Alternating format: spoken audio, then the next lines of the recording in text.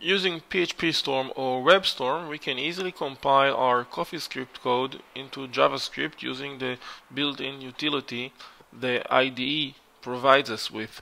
So let's start with creating a CoffeeScript file. Let's call it sample.coffeescript. Now let's write some code. Let's say for I in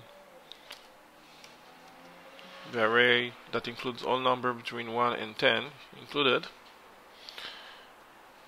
we want to do the following. If I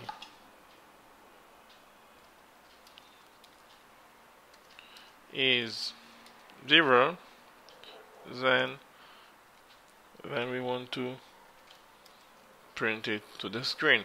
So in order to see the result of compiling this code into JavaScript,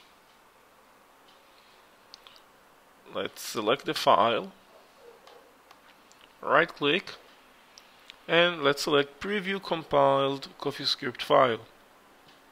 And as you can see, the result of this code when compiling it into JavaScript is this code, the code on the right.